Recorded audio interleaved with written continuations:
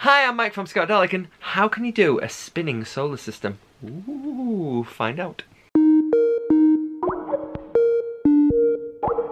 Hi, I'm Mike from Scoutadelic, and come on, boldly go where no one has gone before by clicking subscribe. It's free to do so, you can change your mind at any point, but you'll get notified if you ring the bell of any new videos, any ideas, any activities that we are planning on doing. So go on, click subscribe, it'll help me out and it'll be great.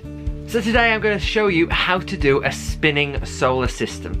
It's really fun and really easy to do. So you're going to need a paper plate, a split pin, some thin card, some glue or glue dots, some paint, a little pom-pom ball and some card. So with your paper plate, what you're going to do is you're going to paint this all black. Now you could do it that way, or alternatively could do what I did and use obviously black paint as well as glitter paint as well. So then you get like a kind of starry background, which is kind of cool and what you're really doing. Like so. Ooh, starry. I'm actually so proud of this. From there, what you're going to do is you want to find the center of the actual plate and you're going to put one of your split pins through it. However, you don't want to do it just yet, okay?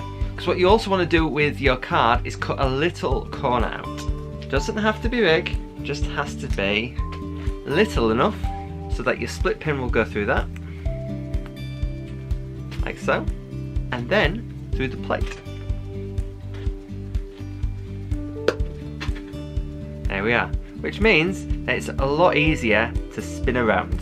That central point is actually the center of our solar system, and what that is the sun. Now what you can do is you can do one of two things. You can either glue that in place or use sticky dots or however. You want that to kind of cover up where your cardboard pin thing is. Like so. Really cool. Sorry. From there, what you want to do is you want to place the 4 first planets. So that would be Mercury, Venus, Earth and Mars. Okay, so what you can do is you can use coloured dots, or alternatively you can cut out little like sort of bits of card. It's entirely up to you how you want to do this, okay? If you're wanting to do a quick and simple thing, the sticky dots might help, but you kind of need around about 8 different colours to actually stick down on your actual solar system. So Mercury is the first one, so it's usually the closest to the sun, so it's actually around about a grey colour. So I've put it as a little white blob there. Then the next one is Venus, which is kind of like a brown colour. Then you want Earth, which is obviously blue and green. And finally Mars, which is red.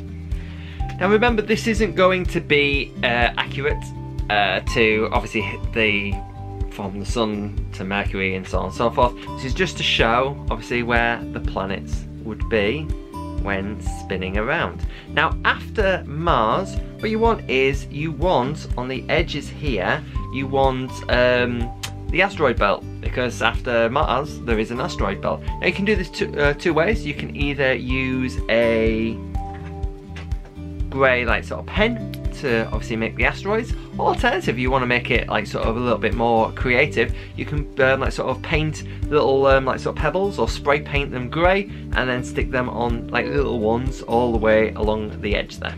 After you've done that, then it's Jupiter, which is kind of like a brown and orange.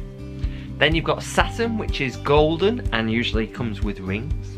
And then you've got Uranus, which is blue, and also Neptune, which is a darker blue as well. And weirdly enough, there we are, you have your spinning solar system. It's a fun, simple, easy activity that you can do, but it also allows you to talk about where all the positions of the planets are. And I know we're missing Pluto, but you can obviously do that. Be creative, do things differently. But yeah, there we are. There's your spinning solar system. If you like this video, then give it a thumbs up and don't forget to obviously share it around. Otherwise, I'll see you again soon for another one of these. Bye.